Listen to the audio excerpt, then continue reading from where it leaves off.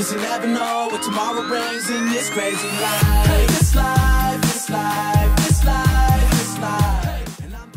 Einen schlammtastischen Tag, verehrte Freunde, und willkommen zu einem neuen Video hier auf meinem Kanal gamingguidesde. Wer hätte es gedacht? Im heutigen Video, wie man sicher schon erkennen konnte oder sehen konnte, stellen wir uns die Frage, ob man für das schon am Dienstag erscheinende, also in 2 Tagen erscheinende 1.17 Update und das darauffolgende 1.18 Update, was ja auch noch im Dezember diesen Jahres erscheinen wird, eine brandneue Minecraft Welt erstellen muss. Denn viele von euch, auch inklusive mir, haben ja schon die ein oder andere Survival World auf der Festplatte und wollen diese ja auch verständlicherweise aufgrund von Equipment oder Fortschritt, wie auch immer, oder irgendwelche Erbaunisse, die man da erstellt hat, auch weiterhin natürlich nutzen und dies im besten Falle dann auch noch mit den ein oder anderen oder all den neuen 1.17 Features oder 1.18 Features. Wie gut auf jeden Fall, dass Minecraft im neuesten Video erneut bestätigt hat, wie sie das Ganze handhaben werden, und ich bin mir ziemlich sicher, dass das die meisten von euch sehr freuen wird, was sie da gesagt haben. Bevor wir aber das Ganze besprechen, würde ich mich sehr darüber freuen, wenn ihr den Kanal kostenlos abonnieren würdet, dann verpasst du nämlich keine Minecraft News mehr, und gerne auch ein Like da lassen, falls ihr auch schon hyped auf Dienstag seid. Das würde mich sehr freuen und hilft auch dem YouTube-Algorithmus weiter. Das sagt irgendein anderer, der Spark sagt das sehr oft. Okay, jetzt habe ich Spark kopiert. Oh Mann, shame on me. Tut mir leid. Aber besten Dank auf jeden Fall für euren Support. Vor 2 Tagen hat Minecraft auf dem eigenen YouTube-Channel ein brandneues Video zum Caves und Cliffs Update hochgeladen. Erstmal kurz vorab, Lady Agnes war wieder dabei und so ein Alex, den kannte ich jetzt nicht, und es war einfach wieder sehr beruhigend zu sehen, dass man im Vergleich zu diesem Statement-Video, wo sie das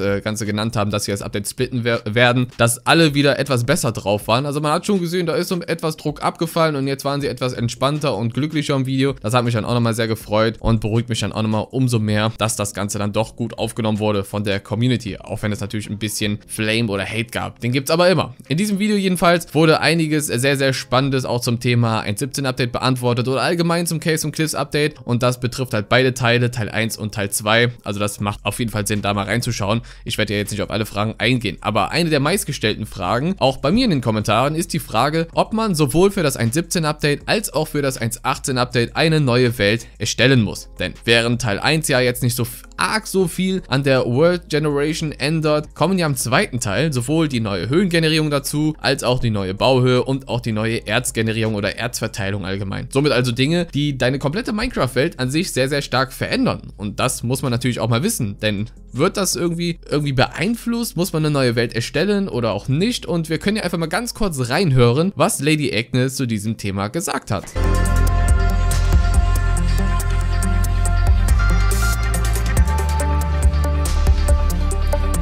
For us, it's very important that you can play on your worlds for many, many years. So we really want to be respectful to old worlds. And that's true in this case as well. So we're actually working on blending. So when you update your world to part 2, we will blend the old world generation with the new world generation. And I mean, I've seen how it looks, and I think it actually looks really, really good. An important thing here for us is that we should never destroy anything that you have built. So we will not change anything in chunks you have visited. However, we might change things in chunks you have seen but not visited, because it's easier to make a good blending if we can blend some of the old chunks with the new chunks, because then it's gonna be all smooth.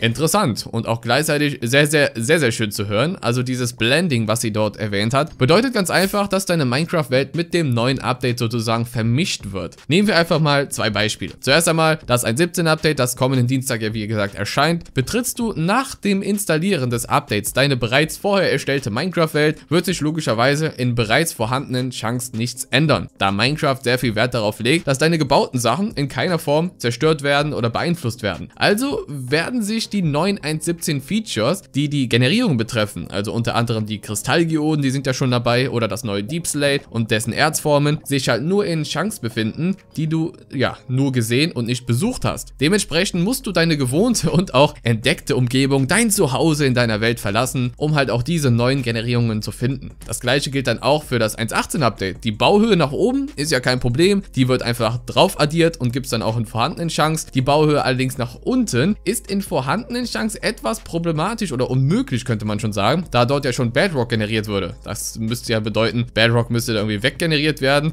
darunter geht es dann wieder weiter. Das funktioniert halt einfach nicht. Und in neuen, nicht besuchten Chunks allerdings werden Höhlen im 1.18 Stil generiert. Somit ist halt klar und eindeutig, dass du sowohl für Teil 1 als auch für Teil 2 absolut absolut keine neue Minecraft-Welt erstellen musst, da es immer Chance gibt in deiner Welt, die du noch nicht besucht hast. Es sei denn logischerweise, bevor jetzt die Besserwisser-Kommentare kommen, du hast eine klassische, begrenzte Minecraft-Welt erstellt, wo du bereits wirklich alles entdeckt hast, dann brauchst du offenkundig natürlich eine neue Welt, aber sonst nicht. Sobald du einfach nicht entdeckte Chance in deiner Welt hast, ja genau, Chance mit STH, dann brauchst du keine neue Welt erstellen. Jetzt nochmal als Beispiel, da aber auch natürlich auch die Lush Caves Blöcke mit dabei sind, allerdings diese neuen Höhlen noch nicht im 1.18 Update, im 1.17 Update so rum generiert werden, also nicht im ersten Teil, gibt es andere Möglichkeiten, diese Blöcke zu finden. Finden kann man sie nämlich unter anderem in den Schiffswracks, in den Schätzen glaube ich sogar auch, in Minenschächten oder durch das Handeln beim fahrenden Händler, wovon ich abrate, weil die Preise einfach abnormal weird sind und das